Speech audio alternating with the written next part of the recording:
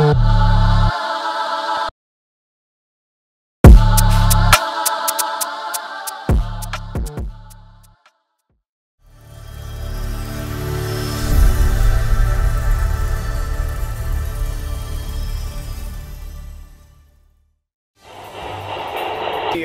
on 2. 3 victims were targeted. 5 alleged gang members. The Chicago rapper who was gunned down. Men in 2 different vehicles. Facing federal charges. Saw people running in every direction. When chaos broke out on Oak Street off the Mag Mile. The man pronounced dead is a well-known Chicago rapper known as FBG. The O Block 5. O Block is located on 64th and King Drive in a place called Parkway Garden Apartments. It received the name O Block in honor of gang member Odie Perry, who was allegedly shot and killed by rival gang member Jakira Barnes, or STLKI. At the time, drill was becoming one of the most popular branches of rap, and O Block would definitely leave his footprint. Chief Keef was the first rapper to put O Block on the map. Soon after, Lil Durk began skyrocketing to fame and eventually became the face of O Block's record label, OTF, or Only the Family. Today, he is worth an estimated $32 million, and naturally, he decided to share the spotlight with other talented members such as King Von. Von also brought lots of recognition to O Block. His treacherous reputation, commonly heard in his verses, helped him reach stardom very quickly. Yet, even though he was known to many as a ruthless killer, he tragically lost his life after being shot many times in Atlanta while throwing an album release party. Nevertheless, the name O Block still thrives. Some of their allies include THF, 600, and Lamron. They have several enemies, but perhaps the most infamous one is STL.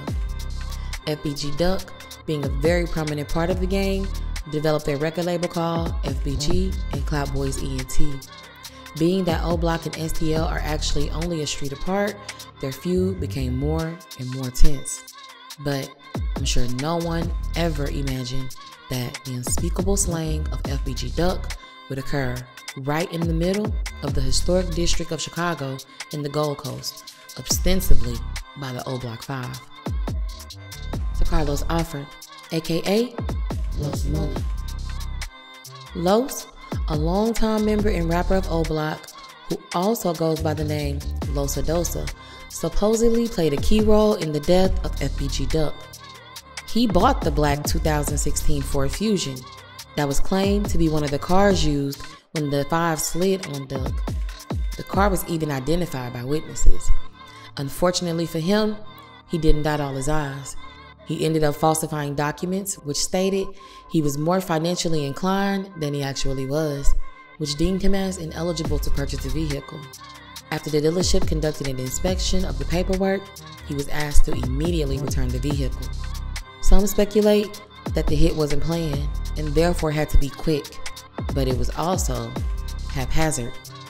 After being brought in and questioned about his connection with the vehicle, he actually confessed that indeed it was his signature on the paperwork. Mr. Alford purchased a vehicle that was used in this murder and assault on or about July 28th from a dealership in the Chicagoland area. During a post-arrest interview, Mr. Alford acknowledged that there were pictures of him at the dealership and then next to the car that was used in the murder. Mr. Alford identified himself in the photos and the vehicle that was used as his vehicle. Mr. Alford acknowledged that it was his signature on the purchasing documents for the vehicle.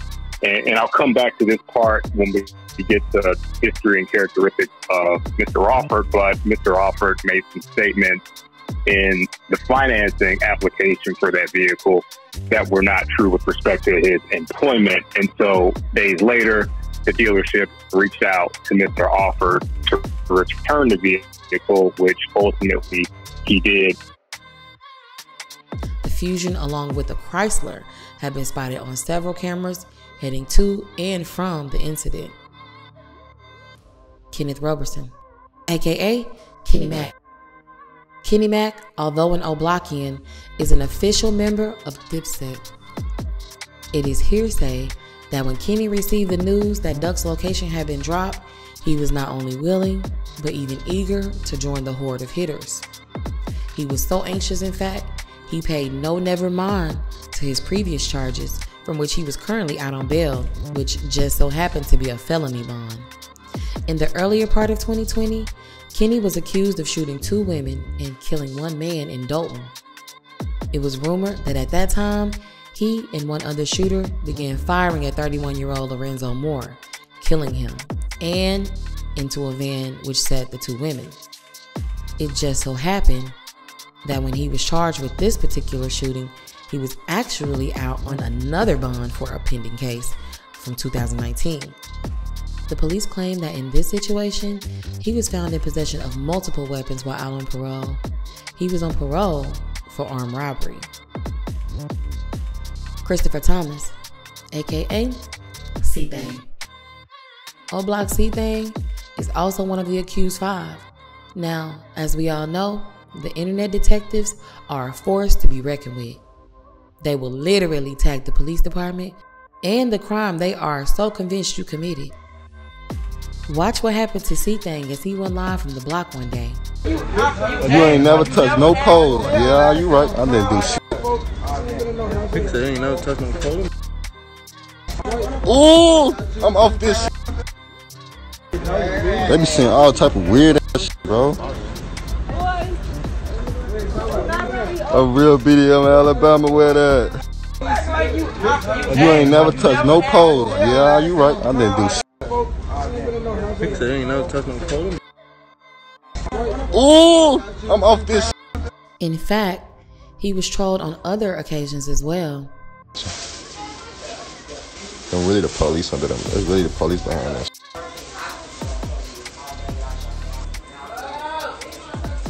Just blow, you done or you finished?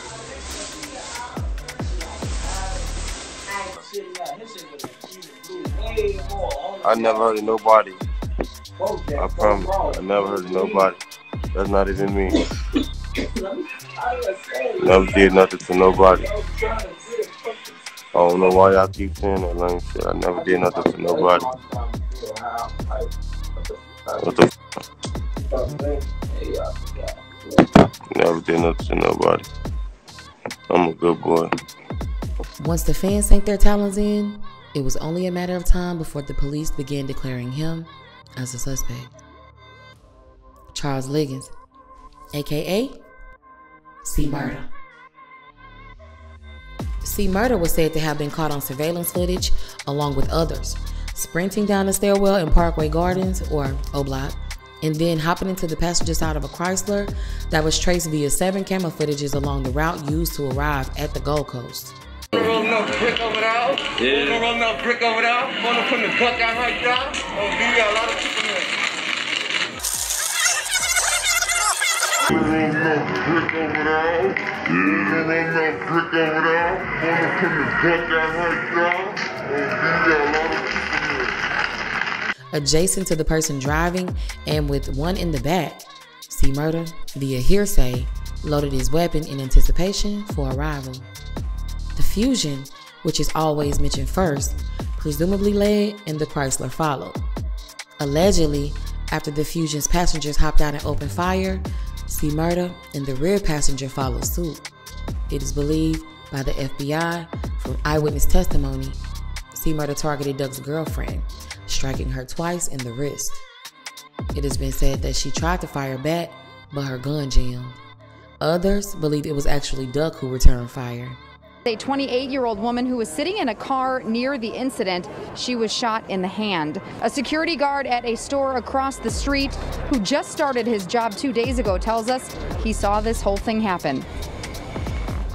It's a tragedy. I don't understand why it happened. I don't even know what caused it. It was so calm and peaceful. And those 2 gentlemen, I thought maybe they was together, but one just started shooting at the other. And I thought maybe they was together, but one just started shooting at the other. The next day, the police spotted the Chrysler near the 2100 block of Gunderson in Berwyn and towed it. After being thoroughly searched, a paper with C-MURDA's Facebook and IG account along with phone numbers for he and his baby mama, were found, which is how he became a suspect. Marcus Smart, aka Muwop. Muwop, who is known for being fearless and vengeful, is rumored to have also been present at the time of Duck's death. He was right-hand man to King Von and was actually present when Von took his last breath. It is also rumored that he had direct involvement with the death of Can't Get Right, Motor, and Side. Muwop is presumed to have been riding shotgun with Los in the fusion. He would have been one of the first persons to open fire, which means he allegedly either targeted Duck, or perhaps he may have even been responsible for putting 3 to 4 rounds in his own cousin. That's right. It has been rumored that the third person with FBG Duck was Muwop's cousin, Day-Day. According to the FBI, as Duck, quote-unquote, Day-Day, and girlfriend arrived on the scene, 5 almost simultaneously stormed out of O Block as well. Some say they had an inside man. Day-Day. Day-Day, cousin to Muwop, couldn't have been in a better position to set up FBG Duck, according to most people. Here's a theory that some believe. On the day they entered the Gold Coast, Day-Day dropped his location to his cousin Muwop. Day-Day knew that since Duck was only there to buy a gift for his son's birthday, the O Block 5 would have to haul ass getting there, or else they missed the perfect opportunity to commit an ambush on Duck. As the 3 exited the store, Duck suddenly began to realize the ugly truth. He had been set up by none other than Day-Day. And with him being only at arm's length from Day-Day, Duck stepped back, cocked his pistol, and fired 4 rounds into Day-Day before the gun abruptly jammed. What took place in only 15 seconds probably felt like minutes for Duck. He did the only thing he could do at that moment and dove for cover. As a symphony of shell casings littered the street, Duck took on a flurry of bullets. He was hit approximately 16 times, according to the medical examiner. Witnesses looked on in horror and disbelief as Duck lay fighting for his life. He was rushed to Northwestern Memorial Hospital, where he took his last breath, leaving many loved ones to mourn his tragic departure. Others believe on the day of the murder, Duck's girlfriend went live from the Gold Coast, and that's how they were able to get their location. Either way, Chicago lost another legend to futile violence. When Duck wrote the song Slide, he took a trendy piece of Chicago and distributed it with the world. His name became known globally, and many of those people shared in the heartbreak of his loss. Chicago is a place where it has become normal to diss the dead. Perhaps one day, it will come to a cease, and their youth can finally begin to heal. Everyone should be afforded the opportunity to see old age. But with each passing day, it seems less and less likely. Our prayers are with you, Chicago. This has been the story of the O Block 5. R.I.P. FBG Duck. You will be missed. Oh, and yeah, Zell was also a part of the ambush, but he committed suicide to avoid any type of repercussion. Once again, R.I.P. FBG Duck.